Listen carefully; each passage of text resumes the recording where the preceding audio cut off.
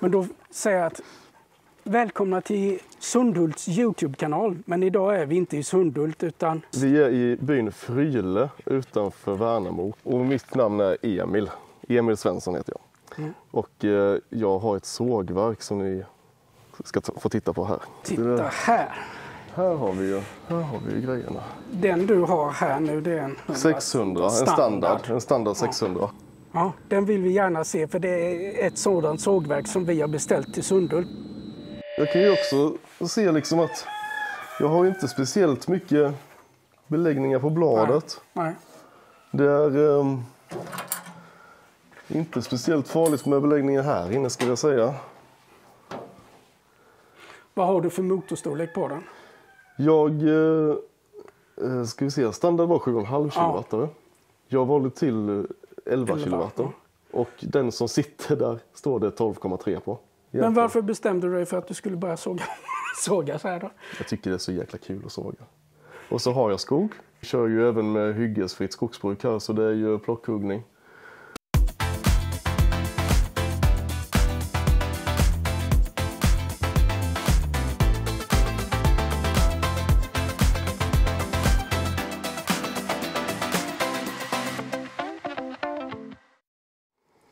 Men jag börjar ju bli ganska nöjd med setupen här liksom.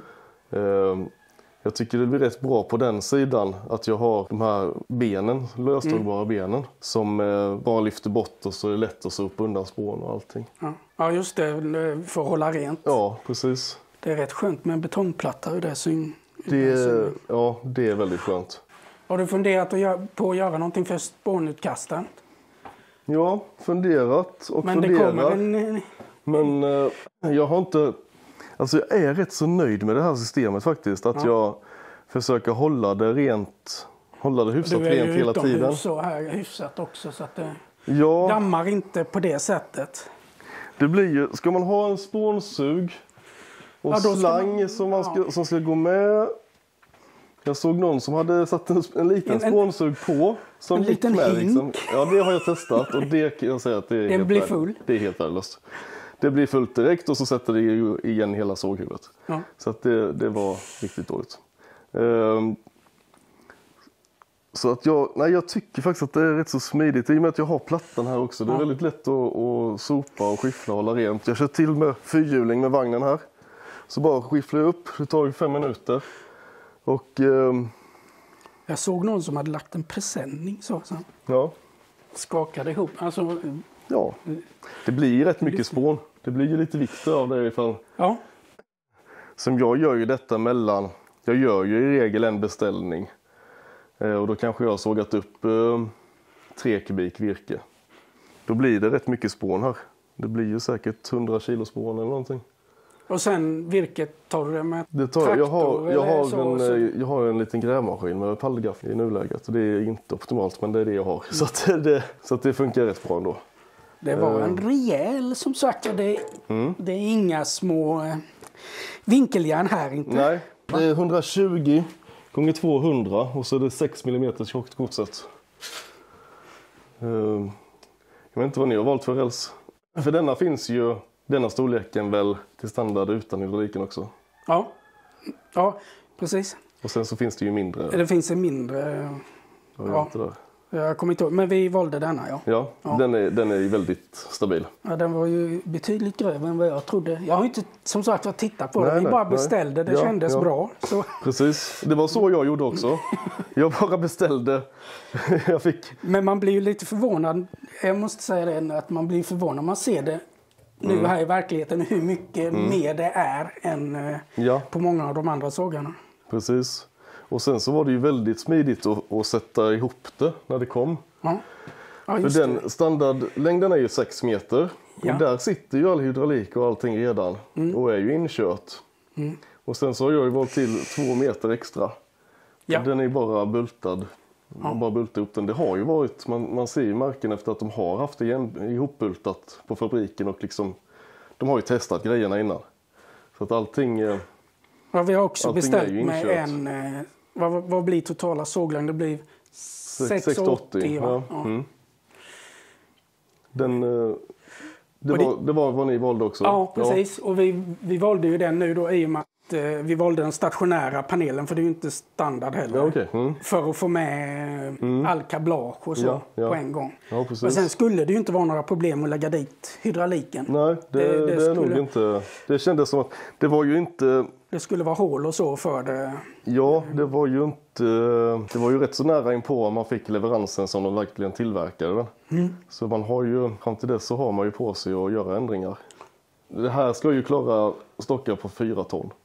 Det var en rejäl stockvändare också. Ja. Den förstör inte stockarna när du... Inte stockarna, men när man har blockat den så är man ju väldigt försiktig. Ja. Det blir ju mycket att man använder den för att välta runt det. Ja, just det. När du trycker upp den precis. Så... Men det blir, man får komma på där hur man ska göra. Det blir att man får samarbeta de två emellan och lite sånt där. Och den kedjan kan du köra åt vilket håll du vill där. Ja. Precis. Allting går ju att köra. Är dubbelverkande så att säga. Det är ett helt stag för de stockstöden där som precis, så det sköts ju med en koll där borta. Ja. Det tycker jag är en rätt så smart konstruktion. Faktiskt. Men, vad är det egentligen? Det är en kedja på vardera sida där. En kedja som drar upp den och en som drar ner den, eller? Hur fungerar det egentligen? Ja, hur är det egentligen? Från det där hållet så drar ni den upp den och sen denna drar ner den då. Smart. Precis. Och det har du kalibrerat in också på något sätt, att det blir vinkelrätt. Ja, det var ju gjort från fabrik. Det var gjort från fabrik. Allting är ju inkört liksom. Det är det som är värre om man skulle efterbeställa det då sedan. Men du har inga manuella stockstöd på den nu, va? Jo, det har jag också. För det är den så det är den, och den använder jag rätt mycket. På kortare stockar så är det lätt att man, när man vänder runt, att det liksom kalkar ut här annars. Du ser, jag har fått lite bucklor i den här. Ja. Det var innan jag började använda den. Och även här borta finns det en till sån också.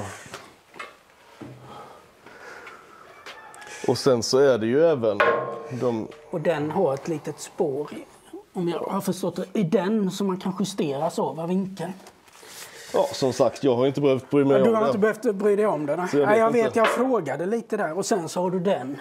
Men vilken spets det var på den.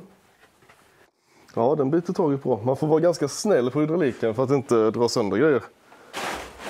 Och sen så är det väl, har jag ju såna här också. Excentrisk. Som jag inte har använt då. Jag har ju en hållare där och så den här bak. Jag tror det var ett tillägg. Men det är ju den som kommer med standard först då. Ja, just det. Ja. Precis. Och det kan nog vara bra det med. Ja.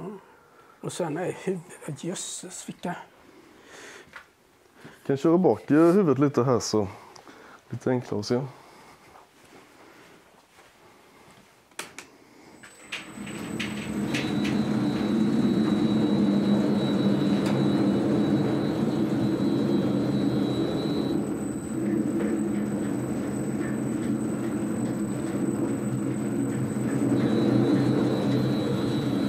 Man öppnar upp och kollar lite i hur sakerna är byggda, så är det ju snyggt och prydligt allting.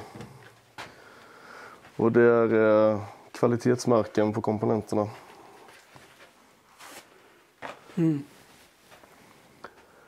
Ordentligt tätat ser jag och så också. Ja, verkligen. Allting är väldigt gediget gjort tycker jag det känns som. Får man hålla med om. Jag ska sätta ett USB-uttag här. Får ladda telefon och grejer. Ja, jag har ju alltid telefonen så. Ja. Lyssnar ju mycket på poddar och musik när jag står här. Och då är det ju perfekt. Och den här med magnet är ju bra. Den sitter ju bra där också. Jag säga, du får sätta en sån... Ja, en sån. Ja, fast jag tycker inte de är så bra. Ja. Tycker inte inte den jag har i alla fall. Ja. Annars har det ju varit perfekt just att bara kunna lägga den och ha det skyddat. Jo, ja lite så. Men det ska jag sätta dit ett uttag här. Och även Om man kollar på elektroniken här uppe så är det snyggt och riktiga grejer liksom. Jag kollar här. En ordentlig frekvensomriktare. Schneider. Ja. Ja, men det är det. Det är ju bra grejer. Originalsladden som var till, den kommer ju med en 32 amperes handske liksom. Det var precis att den nådde här. Så att det har ju min elektriker fått sätta dit en annan sladd. Jag körde ner så här. Det tycker jag blev rätt så bra lösning. Man har men den kommer ner och så in i denna då? Ja, den kommer ju underifrån. Ja, just det. Den kommer där nerifrån. Ja. Så att den var ju inte, det var kanske 2 meter eller ja, det var precis att det räckte här, men då fick man lite hoppa över den liksom. Och sen så är det bara att plugga in kontakterna. Det är ju en kontakt, datakabel där uppe och så är de här. Så det är ju väldigt, väldigt simpelt att sätta ihop det. Den här är jag väldigt glad i. Den jobbar man ju jättemycket med faktiskt. Och det är också elektrisk styrning istället för fram med någon spak eller så. Ja. Ja, precis. Alltså om man inte hade haft den så skulle man ju få ha den i rätt så öppet läge hela tiden, tänker jag. Och då har man ju rätt mycket det kan vandra. Så och sen har du spänner du bladet där. Hydrauliken spänner jag där, ja. Så har jag en på 200 bar här. Det är någon varningsskylt här om 200. Man ska helst inte ha över det. Det har man också lite bra koll på. För det kan ju bli att det blir lite koda på hjulen och så som gör att det expanderar lite. Så den går ju upp. Den vandrar lite i trycket. Så att liksom. Bandet spänner mer precis. Där. Och även som med värmen. Om det kommer sol och så verkar man också nu att det kan vidgas lite och sådär. Hjulen har du inte behövt justera, det är justerat i fabrik. Det var bra justerat, sen så var det en gång som jag klantade mig och råkade köra utan att ha spänt upp den. Jag brukar lossa på trycket i arbetsdagens slut. Så att då fladdrade ju bandet till ordentligt och ändrade. Så att då fick jag jobba lite med att ställa in vinklarna. Men det gick bra. Men det är lite... man är glad om man slipper hålla på att ställa in det där. För det.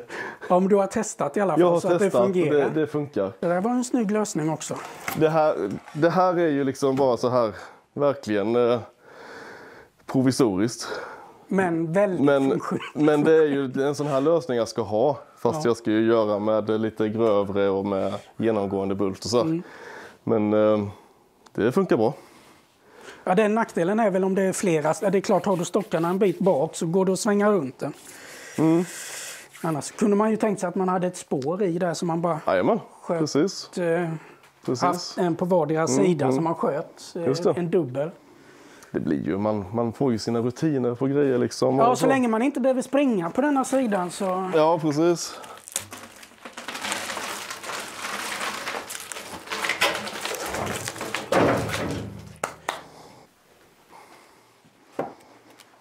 Vet du vad?